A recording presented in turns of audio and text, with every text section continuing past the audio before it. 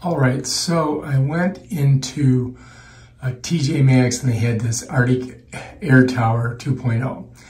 And I was very, skeptical about purchasing this, but I did because I wanted to try it out and see if it worked. And I've got to tell you that for 80 bucks, that's what I paid for it at TJ Maxx. This thing came in and it worked super good. I mean, I was like completely taken back. I couldn't believe how well it worked. So I would recommend this for like a super small place. And this is the box. Gives you a little bit of information on how it works. You've got this interior thing that you soak, and you also put a frozen bottle in the very bottom of it, and that's what cools it all down. But if you guys are looking for a really inexpensive cooling mechanism, I would highly recommend this. This is the way you open it up to get to that filter inside, and this, you've got to wet this, so you just get it all wet and then put it back in there just like this. Let me show you. Pull it out just like that, and then you set it right back in there like that, and it just kind of snaps in. Make sure you have this side facing. This one has these little doohickeys at the bottom. You just got to get them in those holes. Then when you come up here, you've got this little connector here that you got to smack it in, right? Bam. It goes right in. To get it out again, you just got to depress it and pull it. So it's pretty simple. Right back here, check it out. There's a little drawer. So this drawer, you pull out, you'll see there's water in it right now because I've been using it. And this thing here, you freeze, okay? And that's what makes it super cool. You got to fill it up. There's a little cap there.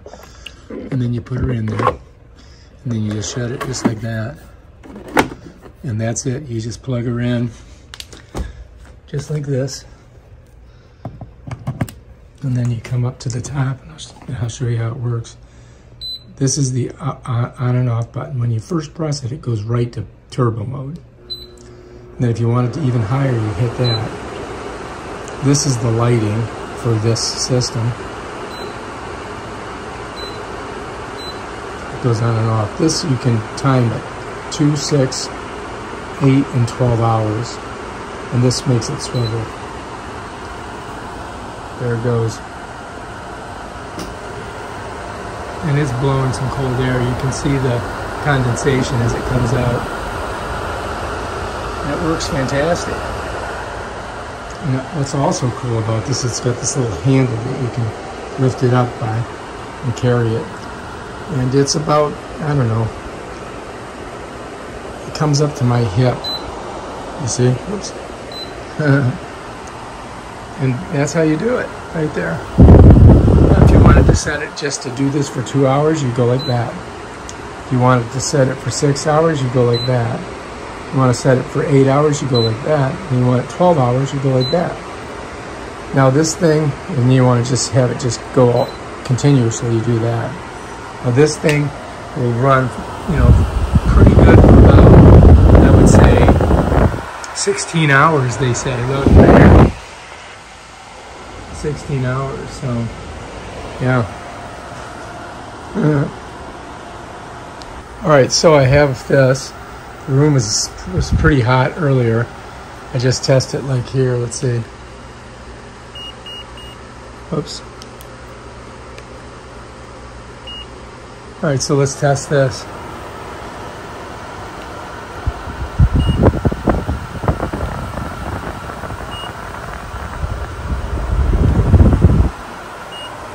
So you can see 72.